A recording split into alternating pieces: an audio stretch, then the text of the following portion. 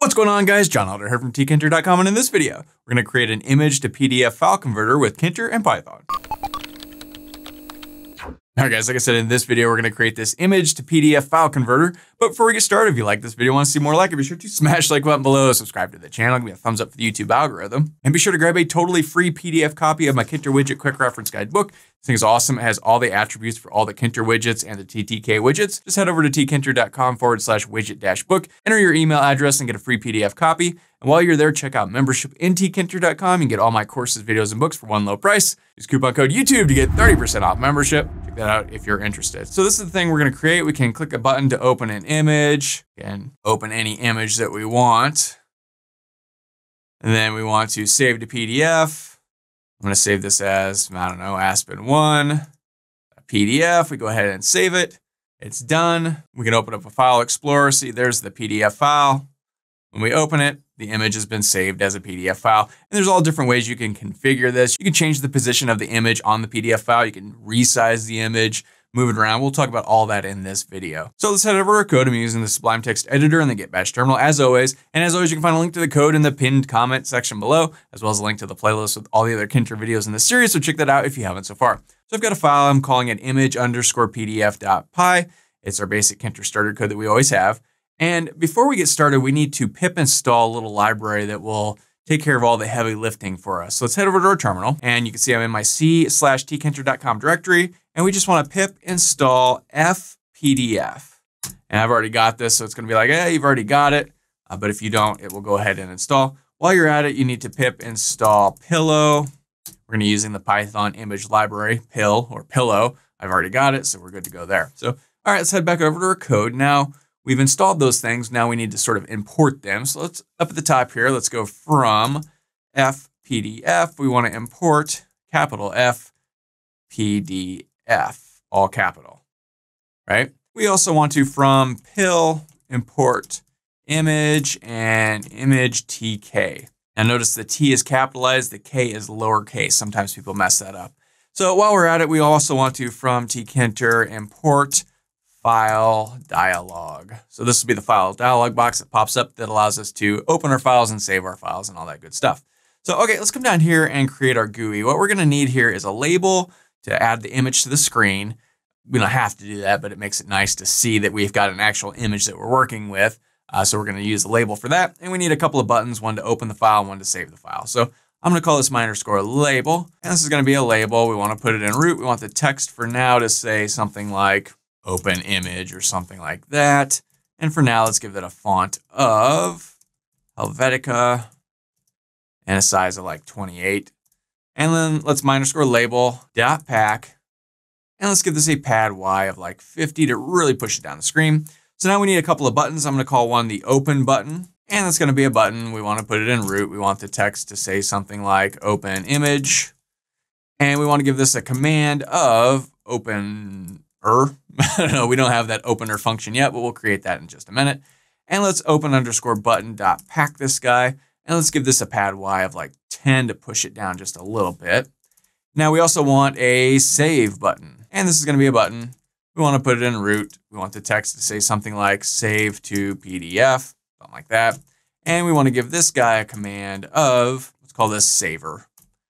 And then let's save_button.pack. Put that on the screen. So we've got our GUI set up. Let's rough in really quickly these functions.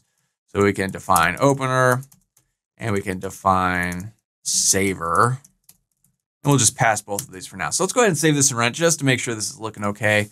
I'm sure it will. We want Python image_pdf.py. And when we do, we get this basic outlook. Looks pretty good. Buttons don't do anything. Label doesn't do anything, but okay, we've got our GUI set up.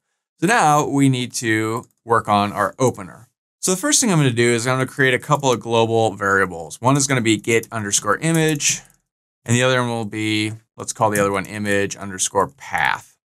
And the reason why we have to make these global is because when you're working with functions in Tkinter with images, you have to make them global or they won't work.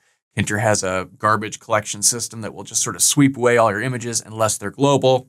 Just the way it is. I know that makes a lot of people very angry. Why do we have to use global variables? I don't understand why they're so upset about that. It's just what we have to do. So, okay, so let's create a variable called input_path.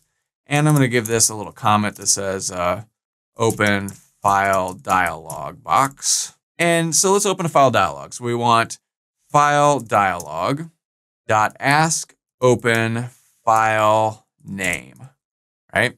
So we're going to say, hey, what file name do we want to open? And let's give this guy a little title that says open image.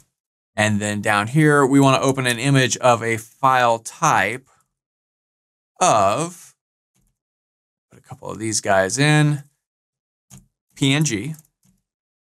And that's going to be of file extension .png. And for good measure, let's open all files as well. We don't really want this, but I always do this because it just sort of makes it look nicer. And we want star.star, that means open all files. And so that looks good. Okay, so we've got this file path.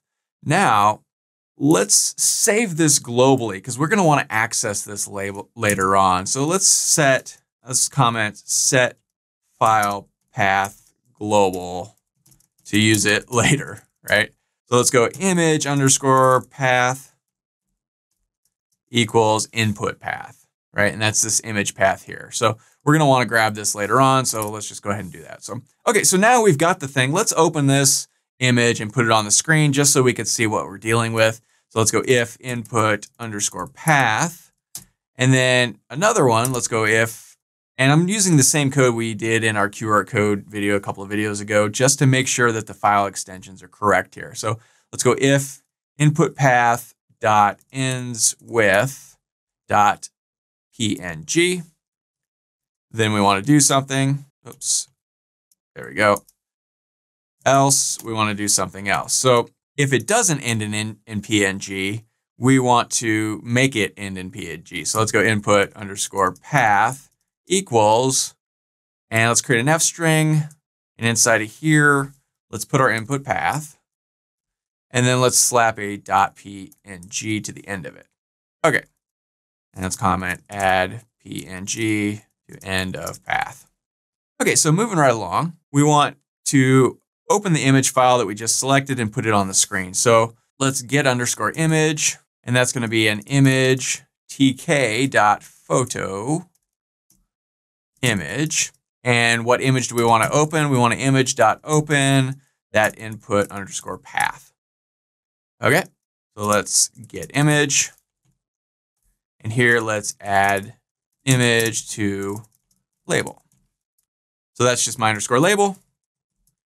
.config, and we want to set the image to get_image. So we want to do this same exact thing down here. So I'll just copy and paste that, and we're good to go. So let's go ahead and save this and run it, make sure that's working. Let's head back over to our terminal, Python image_pdf. And let's open an image, Aspen, boom, it pops on the screen. All right, we're good to go. So we've selected our image, we've opened it, we've added it to our little app here. We don't strictly need to do this, but it's just nice to see the image that we've picked before we put it into a PDF. So now all it's left to do is to add it to the PDF. So super simple, let's come down here, and in our saver function, we're gonna do the same thing. We're gonna open a file dialog. So let's open file dialog to save PDF.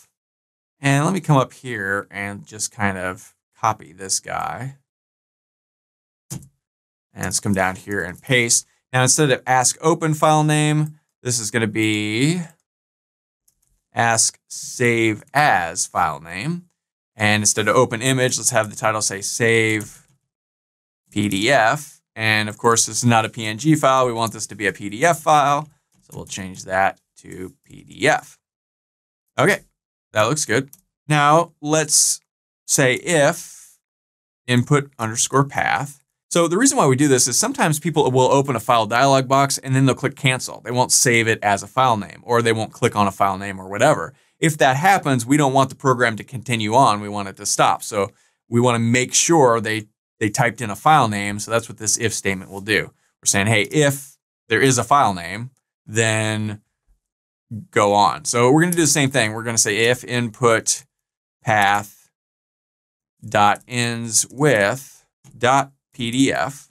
I want to make sure that we've saved it as a PDF file. Or sometimes if, say I wanted to save the file as aspen.pdf, some people will just type in Aspen and hit enter, right? They don't type in aspen.pdf, and we need it to say .pdf. So we're going to do a little logic to make sure if they didn't type .pdf, we're going to put it in there ourselves. So we could do that by same thing as we did up earlier, just by going input underscore path equals, and then creating a little f string and saying input underscore path, and then slapping a .pdf. Say add PDF file extension. Okay, so that's all good. Now we need to actually do the saving to the PDF. So first we need to create an fpdf instance. So create fpdf instance. And I'm going to call this PDF, and this is just going to be an fpdf instance. And it's fpdf because way up here at the top here, we imported it as fpdf, all capital, right? So, okay, there we go. Now let's create a PDF page. And to do that, we go PDF dot add underscore page. And it's PDF right here because we named it PDF right there, right? Makes sense? So we've created a page. Now let's add image to page. So let's go PDF.image, and we want to paste in this image path that we created up here. Remember, we made this global so we can access it down here.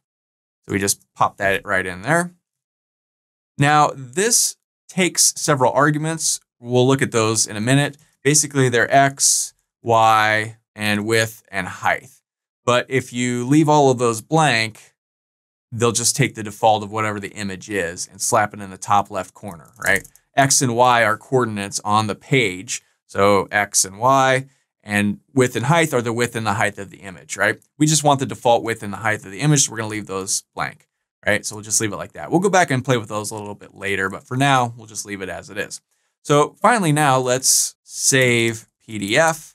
And to do that, we just pdf.output, and then we want to save it as input underscore path. Why input path? Because up here, we chose what we wanted to save it as. So that will say, hey, save it as whatever we put in the file dialog box. And then we want to give this an F flag, right?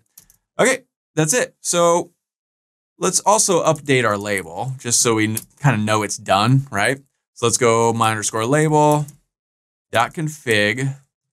And let's set the image to nothing because remember there was an image there. And instead, let's set the text equal to done or something like that.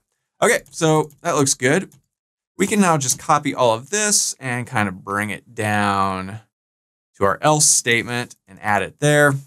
Okay, looks good. Let's go ahead and save this and run it, see if that worked. So let's open our image. Let's pick this guy. Let's save it to PDF. I'm going to call this Aspen2. Go ahead and save it. Boom, it says done. All right, we should be good to go. Go ahead and close this. And now if we come over to our file dialog box, we see Aspen2. If we open it, there it is.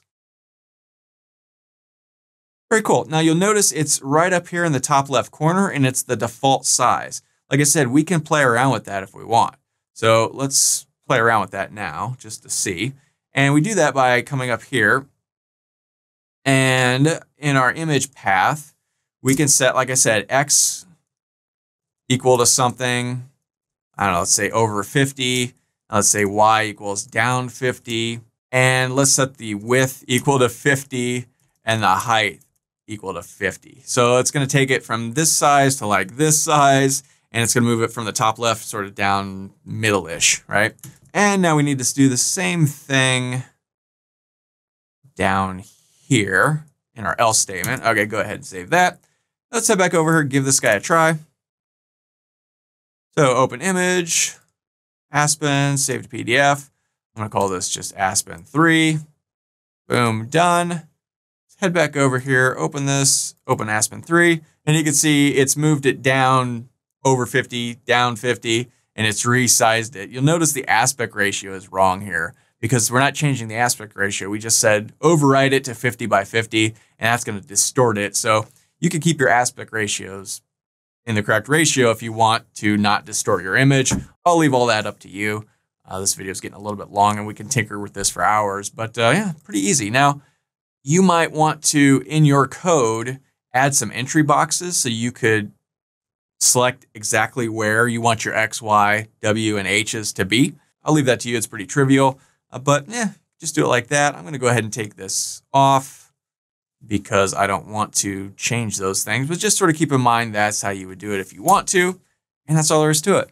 So that's all for this video. If you liked it, be sure to smash the like button below, subscribe to the channel, give me a thumbs up for the YouTube algorithm, and be sure to grab your totally free PDF version of my Tkinter widget quick reference guide book. Just head over to tkinter.com/widget-book, enter your email address, and I'll shoot that right out to you, and it should be cool. So my name is John Elder from Tkinter.com, and I'll see you in the next video.